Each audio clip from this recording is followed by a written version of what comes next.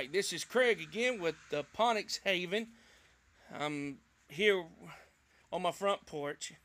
I want to make a video here to show how to make one of these raining towers. So this is part one.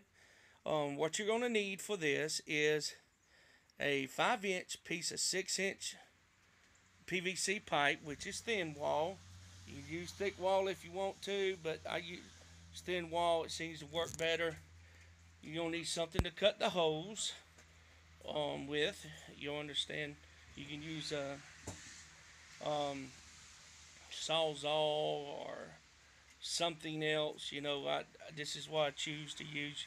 Probably use a grinder with a metal cutting wheel, thin metal cutting wheel.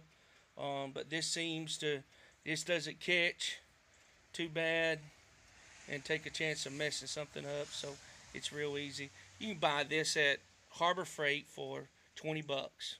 A blade is $7 and something, so you're not spending a lot of money. It's worth to buy one. You're going to need a black magic marker, and you're going to need a tape measure. I have a jig that I made to mark the holes.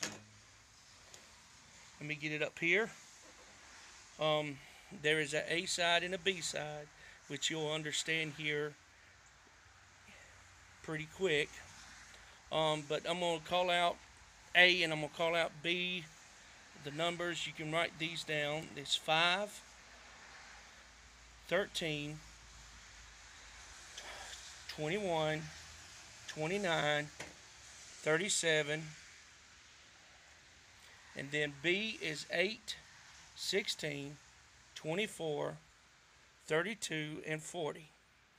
That will give you 20 holes to plant on this. So I marked it out on one single thing, so you'll understand it makes it a lot easier. This is what I came up with. You can come up with something a little bit better, knock yourself out. I'm just trying to show you how that I did it, so try to make things a little easier. First off, you're going to have to take and mark 4 sides on your pipe. I've got one here, here, here, and here. Now, you can do it some scientific way. I'm not a smart man. I don't know how to, I probably could figure out how to get the center of it, but I just eyeballed it. It's good enough for me. Might not be for somebody else, but for me to make this video, I just eyeballed it. But get your four spots marked. That is going to be your reference line of setting each line of holes. All right, so let's get started. All right, here we are. We got the first mark. Let me get it dead top. So I'm just going to eyeball it. Like I said, you may want to try to do it a little bit better than that, but we're going to start off with A here. So what you're going to do, you're going to mark A, and you're going to mark like that. And then go to the next one.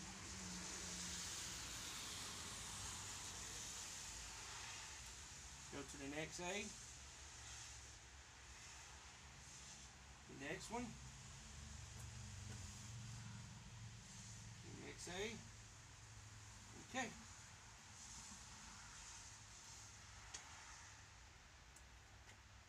Now, if you'll turn it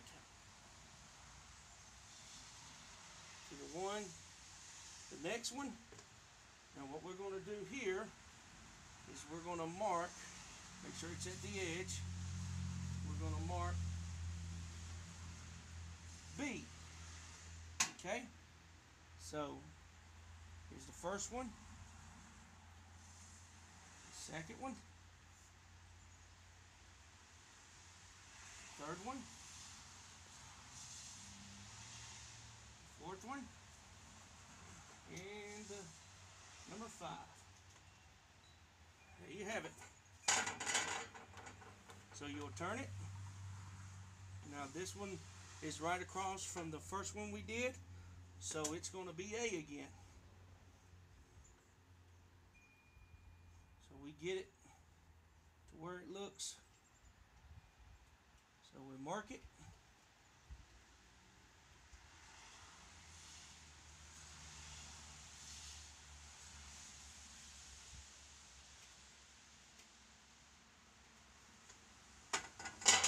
And we turn it to the next one. Make sure it's at the edge. Get it. So we mark B on this one. Because it's right across from where the B was marked.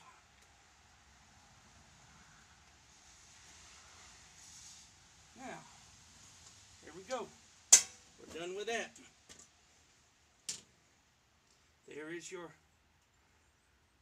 marks for, if you notice, if I stand this up, you'll notice how they're catty-cornered from each other, but the ones that are right across from each other is at the same height. So, all right. So,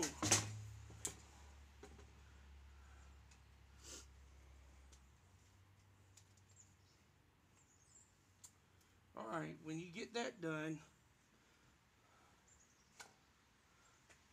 the next thing is cutting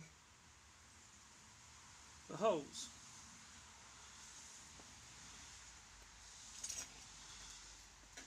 All right. Now, if you look at this blade on this, one thing I like about this thing is that this blade is, hold on just a second.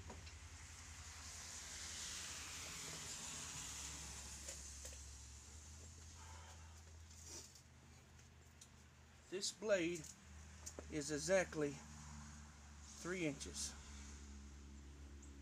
Okay?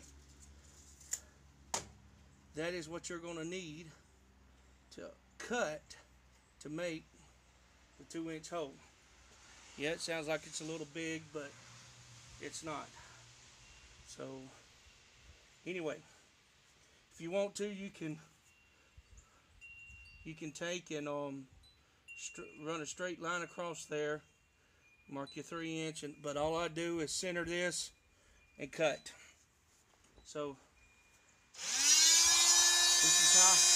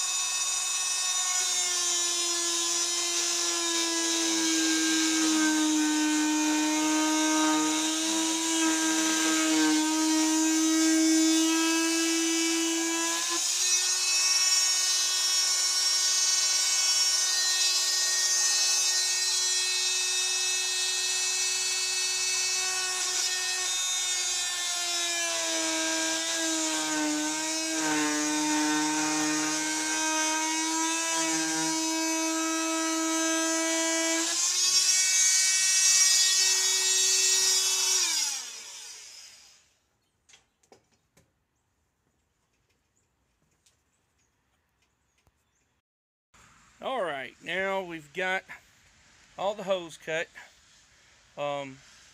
Noticed I went back and marked this to get it straighter. I was trying to do it without it, but just was not getting it straight enough. So anyway, I went back and marked it and then got all of them cut.